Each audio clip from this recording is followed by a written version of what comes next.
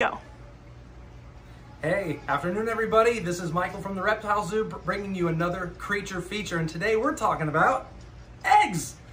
So we know lots of animals that lay eggs, and the ones we're most familiar with are these right here, chicken's eggs. We eat them all the time, great for breakfast, good in a burrito, and for making cake. But what about this one? I mean, that must have been one big chicken, right? Actually, no.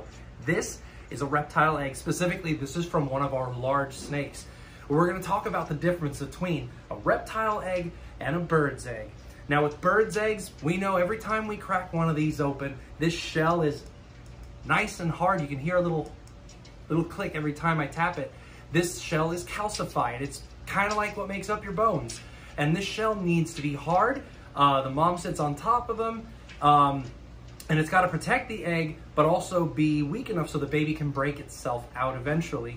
But what about a reptile's egg? If you've ever had an opportunity to feel one of these, you'll know it's quite a bit different. Now, this is not a freshly laid egg, but it's still got an interesting texture to it. It does still feel kind of smooth, but if you press on it a little bit, you can get a little give. See that?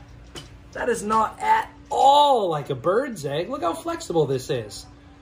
And sometimes these guys can be leathery or rubbery to the feel. Now, the reason for that is because reptiles and birds do their eggs very differently. With a bird, these guys have to roll their egg around. They have to make sure it's, constantly being put on all these different sides so that it can incubate properly. And they don't need to stick together, so they can just be these hard calcified eggs.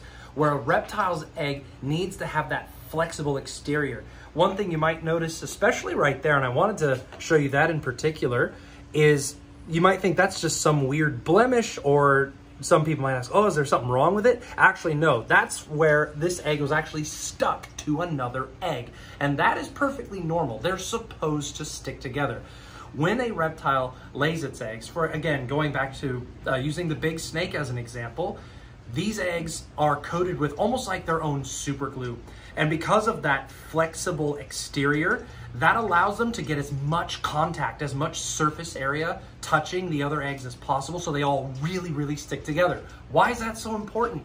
So that these don't roll over. Unlike a bird that has to roll its eggs over, a reptile egg cannot be rolled, because what happens with the development is the embryo will actually attach itself to the top part of the shell. There's a little bit of an air bubble there. It allows them to breathe. We don't think of them as breathing when they're in the egg, right? But there are actually very, very, very small microscopic holes that let them breathe through the shell. However, if we were to roll this egg over, that bubble ends up getting to the bottom, and the baby, trying to correct itself, will end up back on top, where it will then drown.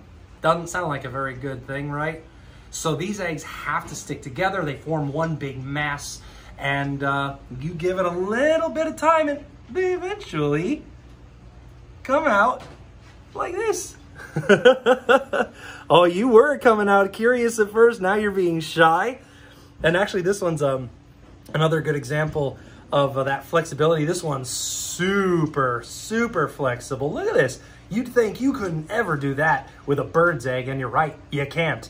If you tried, it would shatter, and that would not be good for the baby. But with a reptile egg, that flexibility is quite literally a lifesaver.